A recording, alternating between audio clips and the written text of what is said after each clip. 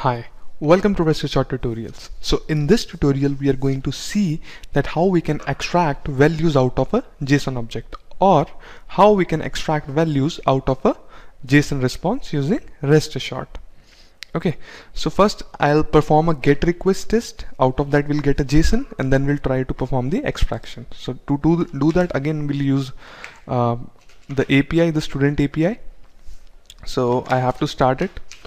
If you don't have the student API with you, you can download it from the description box below, and in the other videos, you can get more brief introduction about it, how to perform basic operations using this API.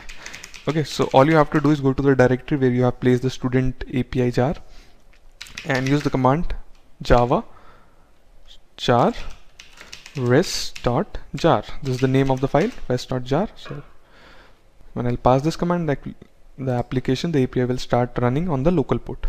Okay, so within this project here, I'll create a new package. Let's say JSON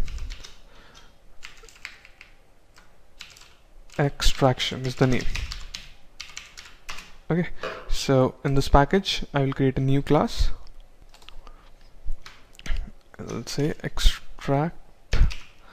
Name of this class is, let's say, extract JSON example. Okay, so here's my class. So within this class, first I'll create a normal test like I will do. First, let's create a method. Let's say name of the method is void test 001. Okay, here's my method, and I'll make it a test by providing it a test ng annotation, which is test. Okay, imported from the test ng library. And here first provide the base URL in the base path like we do. So this the part we have already done with. So I'll just copy it from the other test where we have already performed such thing. So this is the request. I'll explain you this, don't worry. So here we go. So in order to start with our request, first we have to pass the so in this particular project we didn't added the restaurant library, so that's why we're getting this error. So from my previous project, I'll just copy the rest assured dependency. Okay, so here it is, and put it inside the POM of this project. Okay, here it is. I'll just simply save the file and go back to my request. Okay, should not be here. Okay, now it's fine. Right, no error. And if I go back to my test now, all errors are removed. Okay, so first of all, in order to initialize the request, first you have to provide the base URI in the base path. So here they are. Right. And after that, I'll start building up my request. I'm storing it inside a response object, initializing with the given, setting the content type, logging the request, and firing up the get method. Okay, so let's say I want to get a student that has ID 99. So when I'll run this request, my application is running on the backend. On the console, I'll see the response. In that response, I got the information about a student that has these values. It has an ID, first name, last name. Right, this is what I want. Now I got a JSON in front of me. Our objective of the session is to learn how we will perform the extraction. So let's say I want to extract value of a key named first name. Okay, or I want to extract the value of key named program. Okay, so how I can do that? There is a dedicated method in the rest assured library, which is all you have to do simply, this was my request, so I'll just copy it from here, and right after I'm firing up this get method, then I'll use another method then which is used to put on the validation, and then I have a method called extract. Okay, further within the extract method, I have another nested method called path. So here I simply have to give the key which value I want to print on the console, or the value that I want to extract. So let's say I want to extract the value on my console for the key email. Okay, key name is email, so in the path I'll simply provide the key, which is email in lowercase, right? And right here I'll add my request. So now I know that this email key has a string value, right? So I can store this, whatever the value we are getting out of here inside a string object, right? So I'll just simply create a string object here. Let's say string, I'll name it as email. I'll say string email equals to this request. Okay, and I can simply print this string object, and I'll see the extracted value of this key email in my console. Okay, so let's run this test one more time, and this time we'll see email extracted right here. Okay, in the same way, I can extract other values out of this JSON too. So I'll also add a string before it, so it will be easier to understand with the multiple values what we are extracting. So let's say email is this. Okay, so in the same way I can extract other values too, like I have first name, say last name, and one more program. Okay, these are the other keys, so let's extract all of them. So here I'll write string, so this is for the first name, this is the last name, and this is the program. Okay, so I have to change the path also.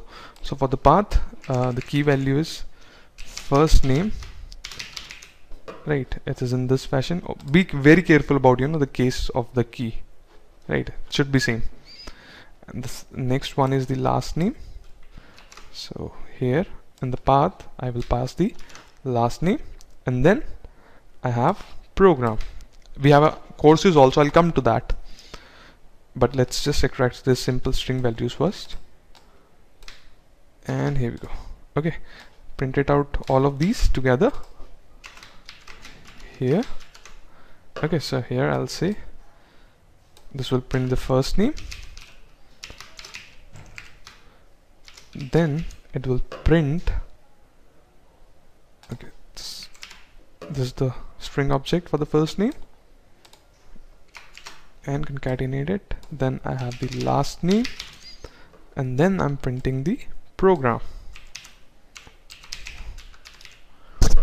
Alright, so when I'll start running this test on the console this time, I'll see all the values extracted, okay, from the email to the program, first name and the last name. So here it is. So it's saying I didn't change the string value, that's why we're seeing email again, but this is the email, this is the last name, this is the first name, this is the program. Okay, so how easier it is to do it with the rest assured, like with the dedicated method called extract. Okay, I hope this part is clear. Now we'll see that how I can actually extract a key that has a in the value that has a list. Okay, the square brackets represent a list. These were the string values, right? So the only change that here it will happen is the object where we are storing it. Earlier, all these values were holding up a string value, that's why I stored inside a string object, but this is a list, so I have to store inside a list. So here I'll simply create another request, and the key I'll change it to course. This is the key, and it's returning a list, so it won't work with the string object. So here I'll simply say that this is equals to an array list.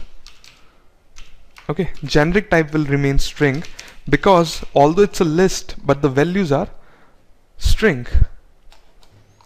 Here you see values are string, so the generic type will remain string. And let's say array list object, I'll name it as course. Okay, import the array list from the java.util, and as it's an array list, I can simply print it. I have to traverse through it. So for that, let's say I'll use the enhance for loop. So it will be again a string object. Either I can have a array list object or simply a list object. suppose it's a list, so I'll say list m. Okay, then the list that you want to traverse, which is course, and here I will simply print that value, import it from there, and the array list is course. Okay, so here we're seeing the error, but just try to understand why we're getting an error. Although it's a list, but individual values that are coming inside this for loop are string values. So instead of list, we don't write list here, but we'll write string. Okay, so now when the traversing start of this list called courses, first value will come inside here. Like the first value, suppose, is calculus. Calculus will go inside this object and it will print. I'll simply print that object. Okay, then the next value will come inside, get stored inside this m, will be printed, and same goes for the other values. Okay, so this time we'll run this.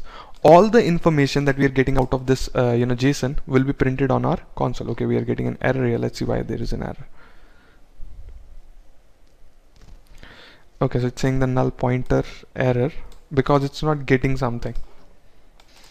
Okay, so we're seeing this error because nothing is coming inside this. Whenever you see null pointer exception, that means nothing is going inside this list. Okay, so something is wrong with the request.